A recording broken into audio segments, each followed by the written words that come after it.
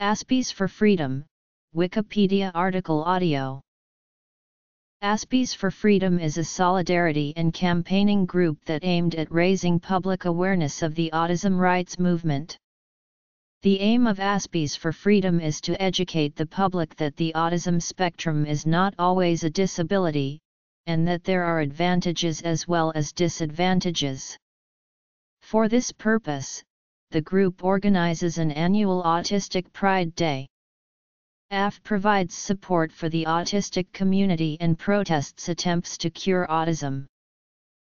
Established in 2004 by Amy and Gareth Nelson, AF has received coverage from publications such as New Scientist magazine. As of August 2007, The Guardian estimated the group's membership at 20,000. Rob Crossan, writing for the BBC, mentioned their belief that higher-functioning autistics are often in possession of extraordinary talents in the fields of mathematics, memory, music, or arts. Activism. Gareth Nelson, the founder of Aspies for Freedom, has made internet parodies of Autism Speaks, saying that they were silencing opposing views.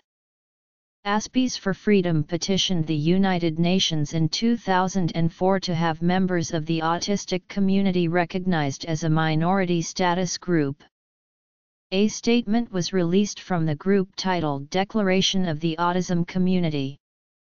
This article detailed reasons for seeking such official recognition from the United Nations and the work towards achieving this.